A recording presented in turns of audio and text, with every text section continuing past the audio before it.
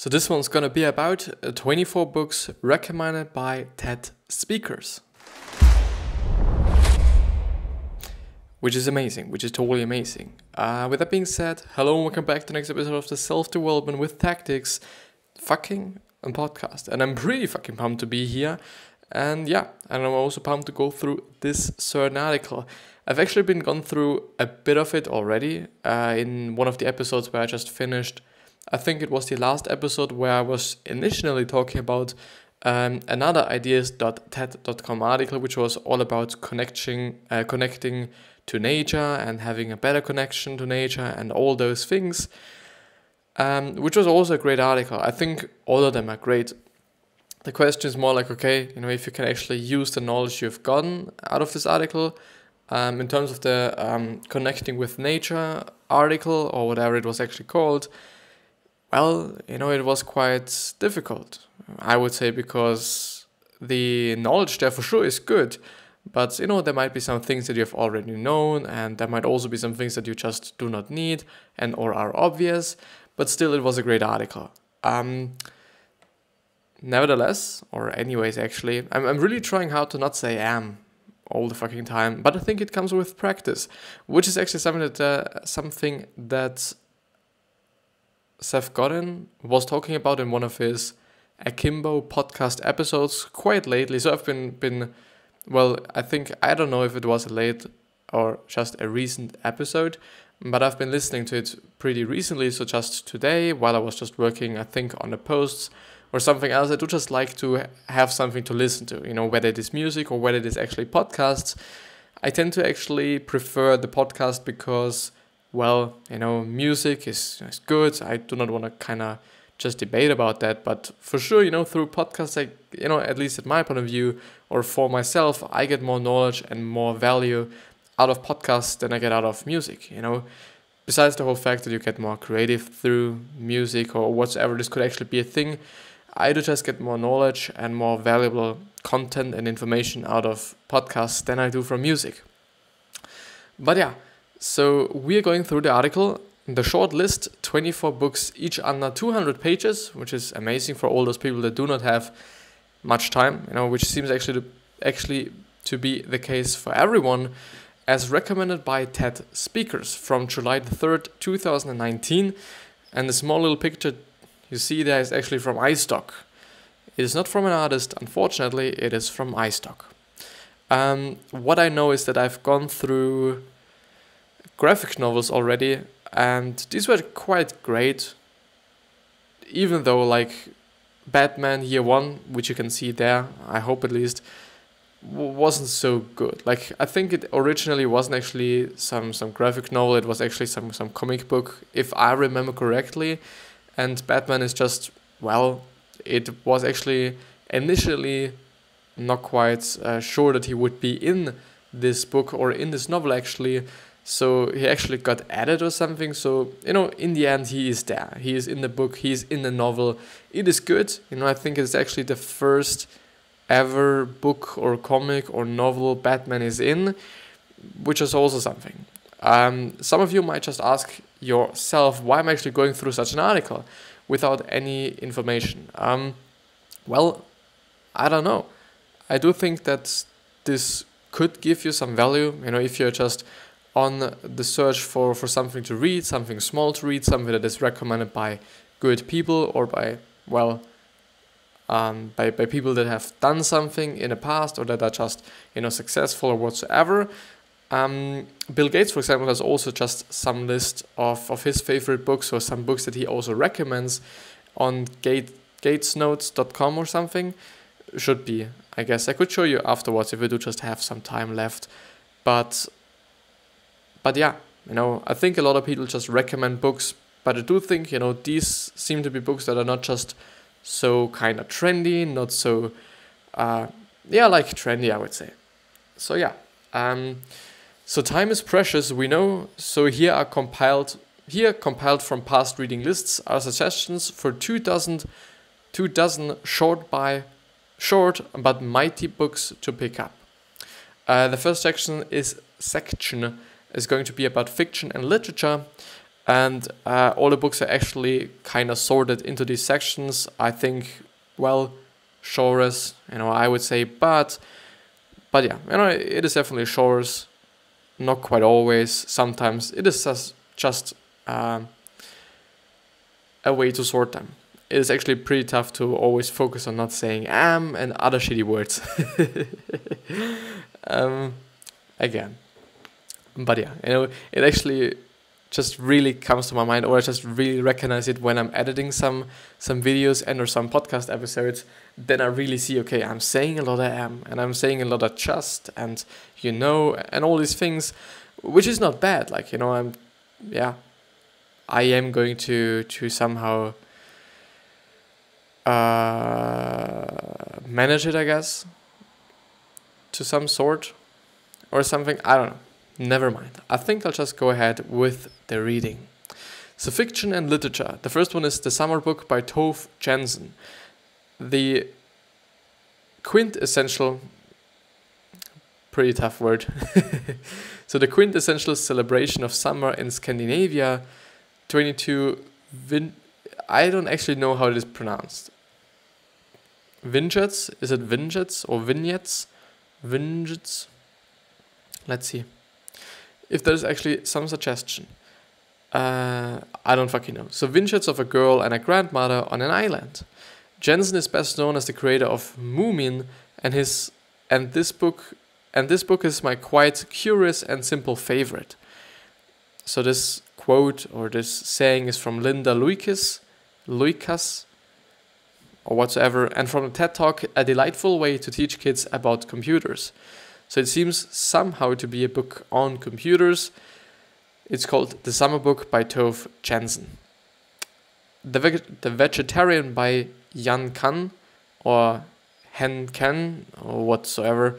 This is the first full-length novel by South Korean literary star Kang to be made available in English. It tells the story of a woman who suddenly stops eating meat, a shock decision that fractures a family relationship, allowing glimpses of the traumas, assumptions, and impossible dreams that lie beneath. The writing is stunning, poetic, alluring, troubling, and strange, and the drama keeps you turning the pages to the end. It is fabulous. This quote or this saying is by Anne Morgan, and from the TED Talk, my year reading a book from every country in the world, which seems to be good. But by the way, before anybody gets anything wrong, I don't just have to say something, I have to just admit something, to point out something. I don't believe in books. Even though I believe in books. I do just want to say that, books are just something. Books are something that is not for everyone. Clearly and actually obviously, but knowledge and information and the willingness to gain information, that is something for everyone. Everyone somehow wants to get knowledge, wants to somehow absorb knowledge. But I do not want to say that books are the best way, and I do not want to say that books are the best way to do anything. Like, for entertainment, they might be just pretty good. Watching TV or watching Netflix or watching some movies might also be pretty good. It always comes up to you. Some people just learn through books pretty easily, and some people learn through non-fictional better from fictional, better than from fictional, and some people are just the opposite and learn better from fictional books than from non-fiction, as Bill Gates actually is. He said, which was actually something that I was quite then thinking about, like, okay, this is interesting. He said that he learns more from fictional books than from non-fiction books. And I'm always like, I do not want to read non-fiction. I do not want to read fiction, because I always kind of have to believe that I do just need to read fiction, non-fiction, I'm sorry. That I do just need to read non-fiction, because the fiction is only about some fictional shit and I can't learn anything from that and whatsoever. And I do just want to have, like, this is a rule, this is a tip, this is information, and this is knowledge, and here you have it. With fictional books, it's, I guess, more like, okay, this is some story, and there you can learn something. But what you're learning there is just totally comes up to you, whether you see it or not, whether you have distilled it or not, whether you get it or not. Even though, some books might be just very obvious or might be written pretty obviously so that everybody gets it, I still think and believe and actually also hope that there are actually some books that, well, yeah, the story of the book or actually the plot of the book is not so obvious. And I do think, this also just makes a book somehow good if you do just somehow, well, experience the book rather than just consuming it. But yeah, it really comes up to you, what medium you're using, what source you're using, whether you're using books, courses, videos on YouTube. There are so many ways. Something to be said is that books totally cost something, and actually just downloading books for free for your Kindle or some PDF kind of shit, it is not good. It really is not. The authors just put a lot of work into their books. It is, at my point of view, and I've done it myself, it is not okay to download books for free. I've still watched some movies illegally, just through some streaming shit. It is not okay, to be honest, as well. To really be honest, it is not okay as well because, well, the all the people that are starring in the movie, and all the people that actually made the movie, whether it be the director or some guy that actually only had to direct the light at certain people or something, they all have worked on this certain thing. And I guess just getting it for free, well, it is really not good. Nobody of us who is actually consuming those things would actually like to have it the same way. If you would be an author, maybe you are an author, which would be interesting. If you're an author, just put it down into the comments. It would be just very interesting for me. Just to see who you are and who is actually watching my shit, who is actually listening to my shit. And if you're listening, totally just hit me up on Instagram or on Facebook or on Twitter or on Tumblr or per email or via email actually. Everything is okay. You can totally hit me up. It would just actually be very nice to just hear something from anyone that is listening or watching and are doing something with what I put out there. But yeah, if you would be an author or a director or something like this, I think you would also not just like it pretty much if somebody's consuming your shit without paying for it or without giving you back something, especially if you just put a lot of money and effort and then everything you're having into this particular thing. I guess it is just not nice. It's just not good. It's just not as good as just getting something for the hard work you did. Even though I'd also have to say that some people or some directors do just not make it for the money. They're not producing videos, well, also videos, but movies and series for money. They just do it because they like it. It's their dream. It is their passion. It's what they just love to do. And I really hope that more people are doing things in this kind of manner because I guess it makes you happy. If you're only doing some things because it is fun. For sure you do just have to live and you do just have the money. You do just have to have money to live and whatsoever. For sure. I'm not debating about that. It is important. But yeah. Late Fame by Arthur Schnitzler. Sorry that I'm laughing there, but schnitzel, which is actually this meat which is deep fried basically in the end, which is pretty typical for Austria and Germany. Yeah, maybe you know it, maybe you don't know it. I'm gonna show you. You know what? I am going to show you what a schnitzel is. If you didn't know, or if you don't know. Schnitzel. Can I have just some pictures? Thanks. So here you have, just wait a second. I never thought that I would actually show some schnitzels around. Yeah, the Wiener Schnitzel. Or Vienna Schnitzel actually. So yeah, here are some schnitzels. They all look, I'm not eating schnitzels. I think the last time I've eaten a schnitzel was probably, I don't know, 3 years ago, 2 years ago. It's just, it has been some time until then. Yeah, you know what I mean. Late Night Fame by Arthur Schnitzler. This book, which was rescued from obscurity through a wonderful new translation, is a funny, tragic novel or novella. Is a novella like a small novel? A tragic novella on the corruption influence of sudden and unexpected fame. From Daniel Susskind. This is actually the man, I assume, the saying is from. And the TED Talk would have been 3 myths about the future of work and why they are not true.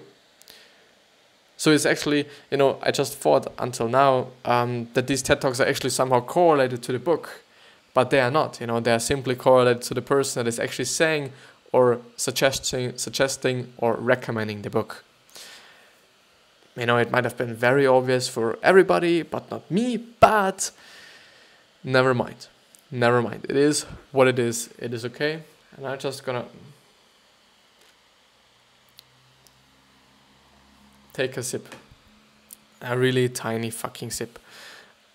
It really reminds me on the Picasso, the Picasso article that I've been gone through from James Clear, which was also about, how fame can also be bad and the downsides of fame and the downsides of being talented, which was actually the case in the end for Picasso, because, for him it was like he's a very talented and very good or was not entrepreneur, but also I think salesperson and definitely artist. Because, I guess, if I remember correctly, his net worth in the end was 500 million, which is a fucking load. It really is a lot. It just is insane. There are so many business people producing content on YouTube. You know them, people know them, that are not having the same amount of net worth as he was having as an artist. If I remember correctly. I hope that I'm not saying some wrong shit there. But I guess, it was $500 million at the time of his death. By the way, I don't actually know how to calculate your net worth, but it is a fucking load. It is so insane for an artist, especially for an artist. Even though you can be like, for an artist, it is just kind of normal. If you think about the artworks that they are actually selling, which could or can definitely be like 100 million fucking dollar artworks, which is just insane. But for all the people that like art, that like having something in your house like this, I'm not judging. If you have the money, if it is your money, if you do not just put yourself into just a really bad spot, I guess it's totally fine and it's totally good. The next one is Frankenstein, whatever it is, by Mary Shelley. I was recently drawn again to this masterpiece because I study how microscopic organisms live and behave and how to alter their genes in environments so they can be used as cellular factories and environmental sentinels. Shelley explores the moral and societal dilemmas of scientific exploration and the ethics and responsibilities that stem from it. It's a must-read. From Simon Bianco and the TED Talk with Tom Zimmerman, whatever, The Wonderful World of Life in a Drop of Water. Multiple choice by, I guess it's Alejandro Zambra. I totally think that it is Alejandro. I'm spelling it. So Alejandro and Zambra with ZAMBRA. This seriously playful book by one of the brightest young stars in the Latin American literary firmament defies categorization. It calls on the reader to make parts of its narrative disappear. The book subtly alludes to the plight of the disappeared. For example, Chileans from Chile, of course. Chileans who did not fit with the state's narrative under Pinochet, I assume. But it also invites us to ask who is shaping the narratives of our own time and place. As a potent indictment of the multiple choice test, the book will also appeal to students still smarting from poor grades in end of year exams. Well, yeah. So multiple choice by Alejandro Zambra. It actually sounds pretty interesting, and I've always liked those books where you do just can make decisions. Like series seem to happen or seem to be made as well. Like I think is Black Mirror one of them. I don't know. Like I'm not watching any series. Nothing, really nothing. It is not something for me. It is not something that I do. I would rather watch YouTube videos, and I'm doing this. I'm taking my time. After I've done everything that I wanted to do, after I've done everything that I should be doing, I take my time to actually watch some YouTube videos. Just because I want to do it, just because this is what I like to do, and yeah, I'm doing it. And I think I shouldn't, you can also watch some series. You can also just watch some movies every single day for 5 hours. But the thing is, if you're then complaining about your life, you should definitely change something up. I think it is always the case, and it should always be the thing that, okay, if you're just not happy with what your life is like at the time, or with some things in your life, whether it be some situation in your life, some people in your life, no matter what it be, you should totally change it up. If it is just really fucking with you, if it's just really something that you do not like, or something that you do just want to change up, you should totally then also change it up. But if everything is okay and you do just need your, as Gary would say, escapism, which is, well, I do understand it. The whole escapism thing, it is totally the case. Why are we watching just some Instagram videos? Because we want to escape from reality. Subconsciously or consciously, I think we're just doing it. It makes sense to me, at least. Why are we watching YouTube videos? Why are we watching some series? Why are we just doing this and that, playing games, whatsoever? Even though the whole playing games thing, I think is a little bit fucked up, because playing games is actually one of the things that has always been the case for everyone. Since we've been just very little children, I guess we've also been always, I'm always mixing them up, those two words. You've always been playing some games, whether you would have been with your just siblings, whether it was you playing the ball or with the ball or some other shit. I guess we've always been playing games. Something that I read somewhere. I don't know where. I don't remember. I'm sorry. But it seems actually to be the case. And actually just, going so against games, whether it be video games, I think most of the time it is totally video games, because board games, nobody says something against board games, I assume, there might be some parents that actually have something against board games as well as against video games, just because it seems to be a waste of time, even though chess is pretty fucking difficult, to understand, not to understand the game, but to be good in the game. It just really takes a lot of time, a lot of thinking capabilities, a lot of, I do not want to say intelligence, because I assume something that really hit me that I've read yesterday from, or I've heard yesterday from Seth Godin again, and he just really inspired me. He has been inspiring me for the last 5 days or something. It really is amazing. You should totally listen to his podcast Akimbo. It is amazing, just amazing. But he said that if you have straight A's in school, it just means that you have straight A's in school and nothing more. It is not more about it. The problem that he saw there is that after school, which is just definitely just time span that you can somehow predict, that okay, you will be out of school someday, then the whole kind of just narrative, I guess, somehow, that you've just had around your character, around yourself, as being good in school and so on, is just gone. Because you're not in school any longer. And then you do just have to be good at something else. I do just also have to say that, okay, being good in school doesn't only maybe mean that you're just good in school. Even though, I do just have to say, when you're good in school, it definitely also comes up to what I've been talking about before, how you can learn, or how you do learn. Some learn by books, some learn by osmosis, some learn by watching other people doing it, which is actually osmosis, and some other people just, listen to audiobooks. And some people do need some teacher that is teaching them something, that is just talking about this thing, when they also can just, ask questions and whatsoever. They just need this. Everyone needs something different. Theoretically, there's going to be just a group of people who just need the same thing, of course, but you know what I mean. And some people are just good in school system because of the fact that they can learn well through school, or they're just good in school. They just have figured the system out. I guess they have just figured the fucking system of school out. There it always depends on the country as well, because school systems are different in every country. Well, theoretically as well. But yeah,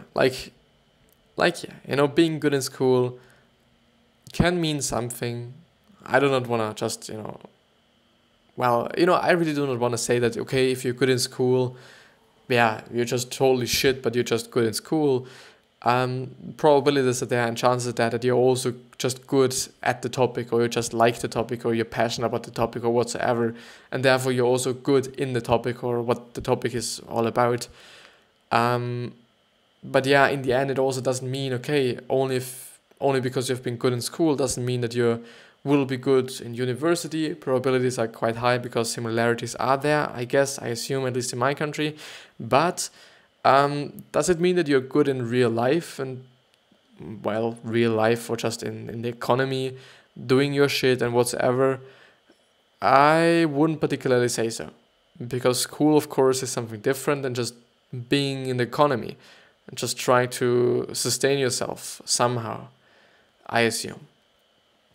Should I actually now start? Even though I would like to. I would really like to go through a little bit more, because I have done something. I haven't done much. For 30 minutes, I guess it is nothing, but it is okay. I would actually like to go through a bit of the history and science thing, or novels or books. Yeah. R, which is AAAAW, to Z, The Words of Birds, North America, Britain, and Northern Europe, by John Bevis. This book is both an enormous joke and a real art piece. This dictionary of bird sounds and I don't know how to pronounce it, but it is spelled MN, which is the hardest part of it, EMONICS. And mnemonics, or whatever it actually is, it is the study of development of systems for improving and assisting the memory. I've been just hearing something about it. I've been just reading something about it. I do not know where, but I have. Will make you sensitive to the funny paradox of transcribing the amazing variety of bird sounds into human words, and to the limitation of verbal elements in animal and human voices. From Rebecca Kleinberger. And the TED Talk was Why You Don't Like the Sound of Your Own Voice. Do I? It's actually something that I've been thinking about as well, but I guess it has something to do with acceptance as well, because I do fairly have a bright voice, a high voice. I can go pretty high, I can, and I sometimes actually deep. When I'm talking in English, which is the funny thing, most of the time I'm pretty low, actually. Well, not always. I'm sometimes low, but actually in German, I'm most often I'm pretty high, especially when I'm just greeting someone. If I'm just going out of my house or my flat or something, and I'm encountering some neighbor of mine, I will always gonna be just so fucking bright, and I don't know why. Something that I've just seen as well. But no matter what voice you have, I think it's gonna be a beautiful one for someone on this fucking planet. We're 7.7 billion. Mathematician's Apology by G.H. Hardy. This is the best book I know about the sheer beauty of mathematics. Here's one lovely quote from the book. Is it mathematician? I guess it is. A mathematician, like a painter or a poet, is a maker of patterns. If his patterns are more permanent than theirs, it is because they are made with ideas. Apart from the his, I say yes, indeed. So if his patterns are more permanent than theirs, it is because they are made with ideas.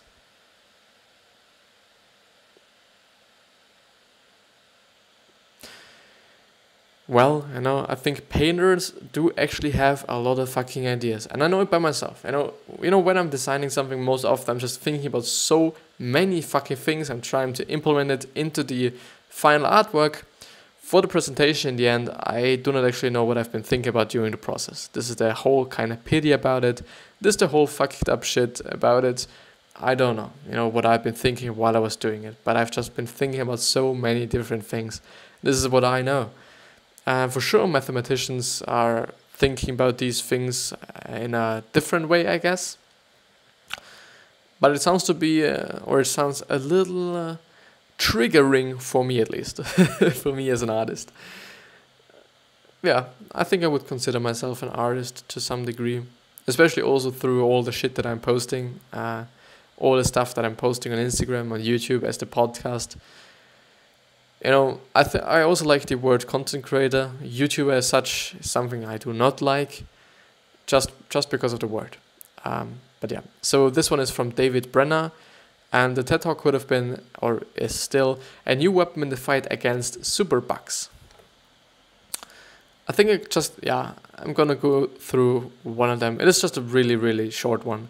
Brilliant Green, The Surprising History and Science of Plant Intelligence by Stefano Mancuso, I guess. So some books just change the way you look at the world.